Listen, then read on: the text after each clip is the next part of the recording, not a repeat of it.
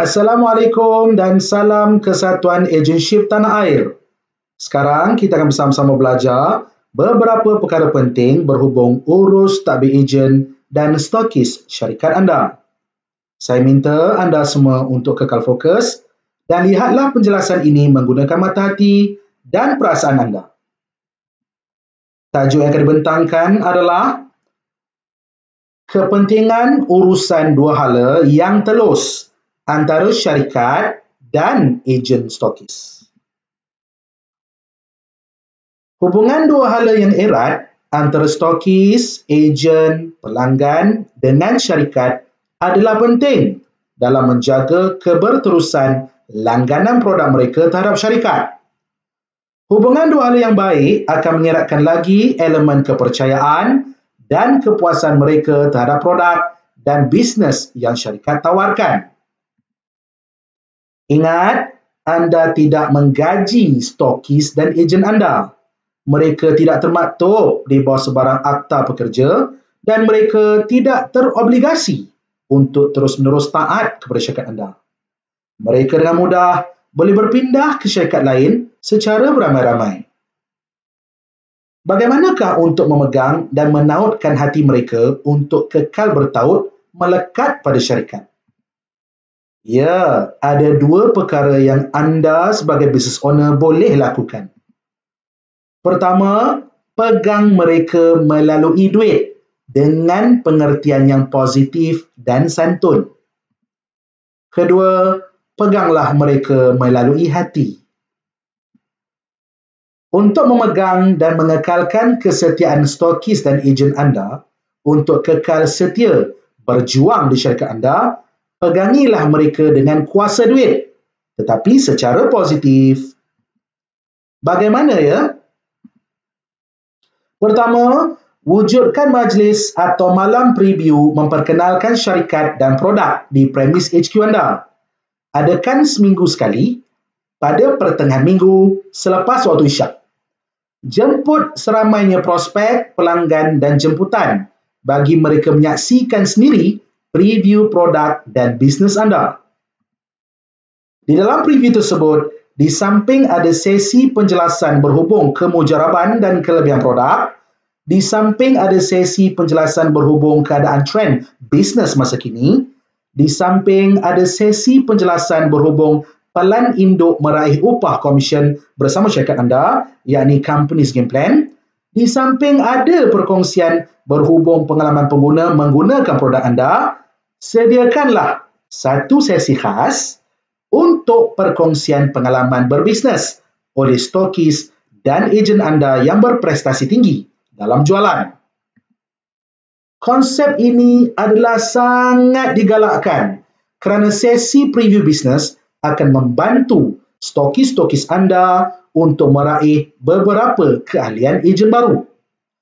Ejen-ejen baru berpeluang untuk belajar kaedah pengucapan awam untuk bisnes.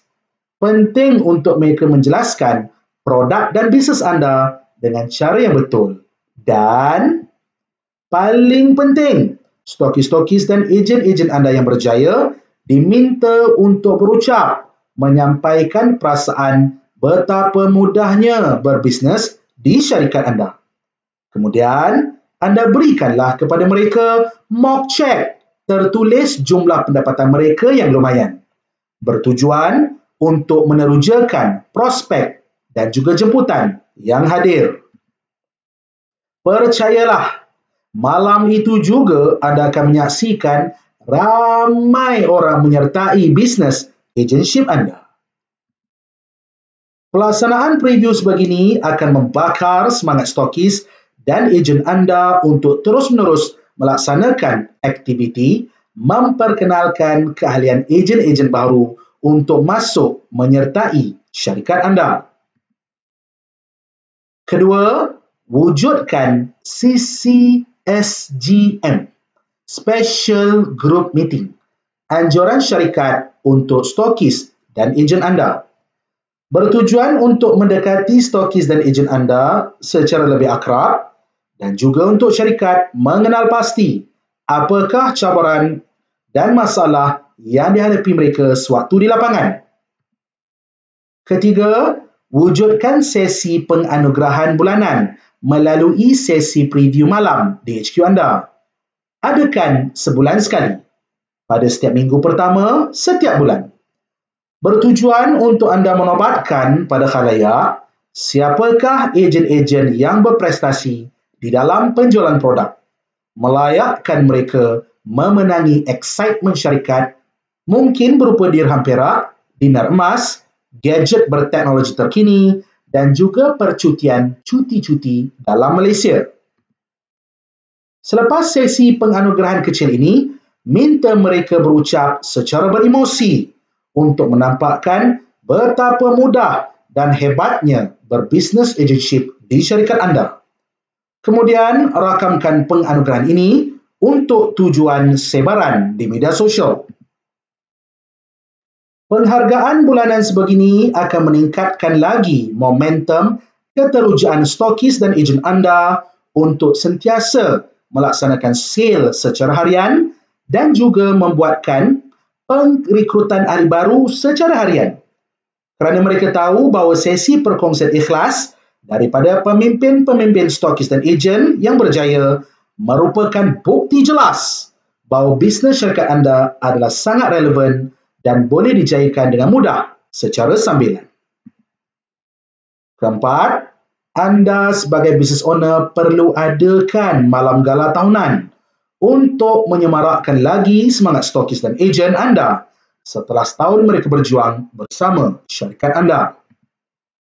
Jika penghasilan turnover syarikat anda sangat lumayan, anda boleh hadiahkan sebuah kenderaan mewah khas kepada stokis dan ejen anda. Lebih menarik lagi, anda boleh buatkan cabutan bertuah khas kepada stokis dan ejen yang berprestasi, yang mana cabutan bertuah tersebut boleh jadi sebuah kenderaan mewah atau percutian ke kawasan eksotik secara serata dunia, atau pakej ibadah dan ziarah umrah Ramadan Karim. Kedua, untuk memegang dan mengekalkan kesetiaan stokis dan ejen anda untuk kekal setia berjuang di syarikat anda, pegangilah mereka dengan kuasa hati, juga secara positif dan beremosi. Pertama, untuk setiap pemeringkatan positif di pihak ejen, seperti berjaya menjadi ahli ejen baru syarikat anda, sampaikanlah hasrat betapa anda hargai dan ucapkanlah tahniah ke atas mereka. Kedua, untuk setiap ejen-ejen baru yang berjaya menduduki latihan usahawan anjuran syarikat dan stokis setempat, sampaikanlah hasrat betapa anda hargai dan ucapkanlah tahniah ke atas mereka. Ketiga, untuk mana-mana ejen yang berprestasi jualan yang mula mencecah 4 angka, sampaikanlah hasrat betapa anda hargai dan ucapkanlah tahniah ke atas mereka dan berikanlah kepada mereka sedikit sagu hati berupa excitement ganjaran kewangan atau gadget. Keempat, untuk mana-mana ejen yang berjaya menjaga KPI jualan selama 3 bulan berturut-turut, sampaikanlah hasrat betapa anda hargai dan ucapkanlah tahniah ke atas mereka. Kemudian, upgrade status mereka kepada tahap stokis yang lebih tinggi lagi. Kelima, untuk mana-mana stokis dan ejen yang berjaya merekrut seramainya ejen-ejen baru menyertai syarikat anda, sampaikanlah hasrat betapa anda hargai dan ucapkanlah tahniah ke atas mereka. Kemudian, berikanlah kepada mereka sedikit sagu hati berupa excitement, ganjaran kewangan atau gadget. Jemput ejen yang kuat atau kerap membuat pengrekrutan ini untuk berucap di dalam sesi preview bisnes syarikat anda, mesyuarat pemeringkatan jualan bersama-sama ejen dan juga pada malam gala syarikat. Keenam, untuk mana-mana stokis yang berjaya melahirkan ramai ejen-ejen yang upgrade bertukar kepada stokis, sampaikanlah hasrat betapa anda hargai dan ucapkanlah tahniah kepada mereka. Jadikanlah mereka sebagai antara pemimpin utama di peringkat stokis, mendapat akses untuk bermesyuarat bulanan bersama syarikat Namun begitu, mereka tidak memegang kuasa eksekutif syarikat. Kesemua ini bertujuan untuk menjadikan mereka semua berasa dihargai dan mendapat perhatian dan pertimbangan sewajarnya dari pihak syarikat. Cuma, janganlah sampai terlebih manjakan mereka sehingga sudah diberi betis, nak peha pula. Kerana anda sebagai business owner, janganlah bersifat terlalu memberi sehingga memakan diri. Kita akan sambung latihan kita di sesi video seterusnya. Satu rumah satu usahawan, #sama-sama naik. Jumpa anda di angkasa kejayaan. Terima kasih.